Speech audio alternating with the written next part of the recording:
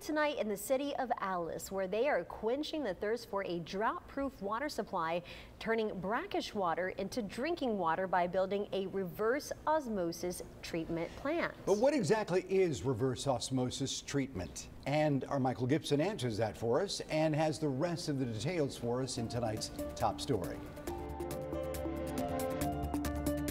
Here outside the Alice Water Treatment Facility and under that tent are a number of folks who are excited to help celebrate the groundbreaking for the state's very first public-private partnership that will see a reverse osmosis plant built right here. State Senator Chuy Hinojosa was here, as were State Representative J.M. Lozano and 7C's CEO Henry Sheraby.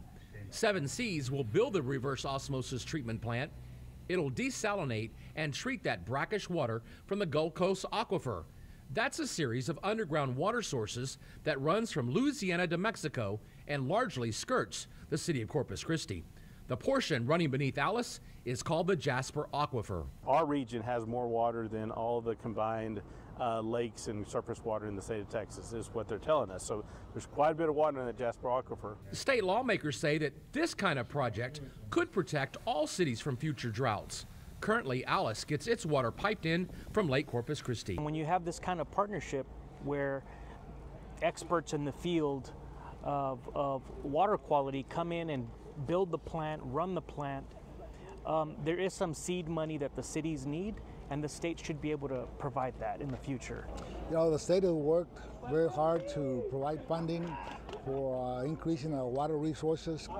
This public-private partnership here in Alice could certainly serve as a model for the rest of the state. City Manager Michael Esparza says the city is spending $12.5 million on the project. 7C's is covering the cost of the plant and its maintenance and operation. There's a blueprint on how to do water and wastewater infrastructure in the entire country, especially in Texas. The plant should be built by the middle of next year and producing nearly 3 million gallons of water each and every day to the city. Michael Gibson, 3 News. All right, Michael, thank you. And